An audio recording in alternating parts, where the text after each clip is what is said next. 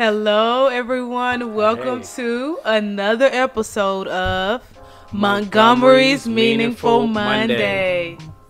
Well, hey, welcome everyone. We want to thank everyone for liking, commenting, subscribing to our videos, and just sharing the messages that we've been posting. You can follow us on here on YouTube. You can follow us on Instagram, Facebook, and also TikTok. But enough about that. Let's just jump into today's topic. Yep, we're going to be talking about cultivating your gifts, or another way we put it, cultivating the new. So the new things that you're giving. It's a perfect time to talk about that because we just had Christmas. A bunch of us were giving and receiving gifts. And so I just want to point out some gifts that have been given to us through the Father. So the greatest gift of all, of course, is salvation. We have 2 Corinthians 5:17, Ephesians 4:24, and Colossians 3:10. But I'm just going to read 2 Corinthians 5:17. And it says, "Therefore, if any man be in Christ, he is a new creature. Old things are passed away. Behold, all things are become new." So that is a new thing, a new gift that although, yes, we all have that, oh, I got saved when I was this age, or it happened on this day.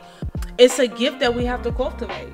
Lamentations 3:22-23 talks about his mercies, the Lord's mercies being made new every morning. And so every day that you wake up, there is new mercy.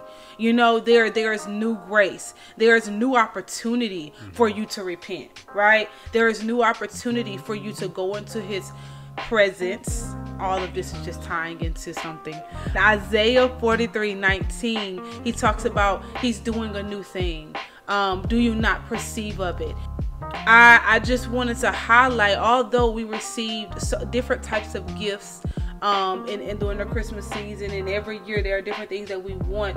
It's a beautiful thing that throughout the year, throughout your lifespan, there are continuous gifts that are given to you by the Father. We see the new mercies, his saving grace, right? His saving grace is also something that is like what they say, we could literally drown in his grace, correct? And so now we're going to get into, y'all probably are wondering, okay, well, how can I cultivate these gifts? How can I cultivate the gifts that are given to me? And we have 3 P's. How to cultivate your gift. And so the first thing you could do is you can cultivate it through prayer. And prayer, what is prayer? It's communication with God. And I have a scripture, Matthew 6:5-8, and I'm just read it real quick on what cultivating your gift is. It's basically talking about when you pray, you shall not be like the hypocrites, for they love to pray standing in the synagogues and on the corners of the streets, that they may be seen by men. And that just talks about how you don't want to be a hypocrite when you pray. You don't want to just pray just any old type of prayers. Make sure that you're praying with a sincere heart. The second P is presence, and that is found in Acts 16:25-28.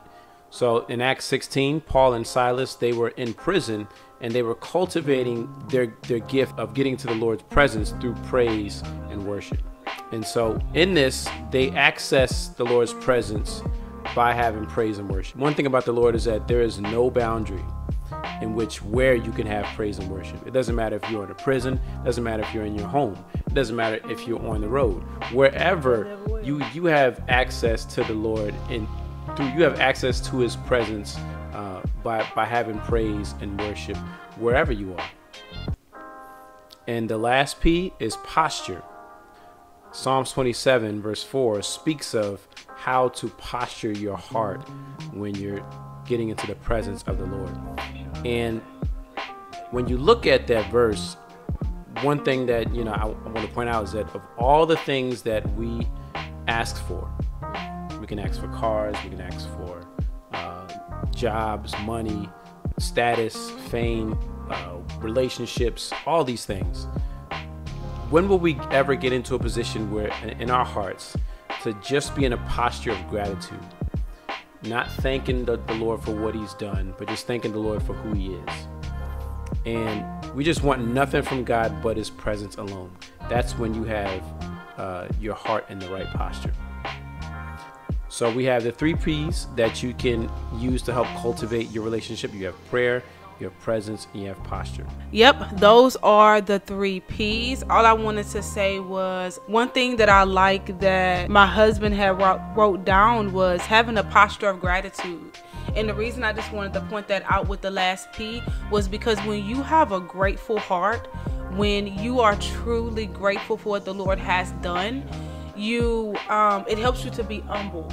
It helps you to remain in a place of humility. And when you're in that type of status, you are able to cultivate. You're able to cultivate what you have because you know that it wasn't you that got it.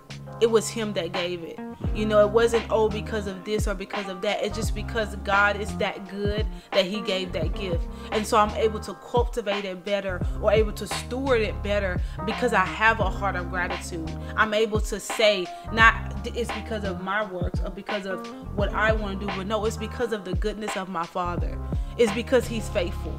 You know, I really just want to point that out. Just having a grateful heart is one of the biggest things. And that's why I'm gonna just say it. That's why I feel like the Bible says that David was a man after God's own heart. You know, if you look at the Psalms, they're full of thanksgiving. They're full of him just being grateful, him knowing where to go when he's, you know, in a cave. Or earlier when my husband was talking about presence, I even thought about when Jonah was in the belly of that whale. You know, there are no boundaries to His presence. David and lions then. David and lions, no matter where you find yourself in the fire, right? No matter where you find yourself, He's there with you. And so that is everything. We're gonna go ahead and wrap up this episode, wrap up this segment, and our prayer is that, you know, you all will be blessed, that you all will be encouraged. In Jesus' name. See ya. Peace.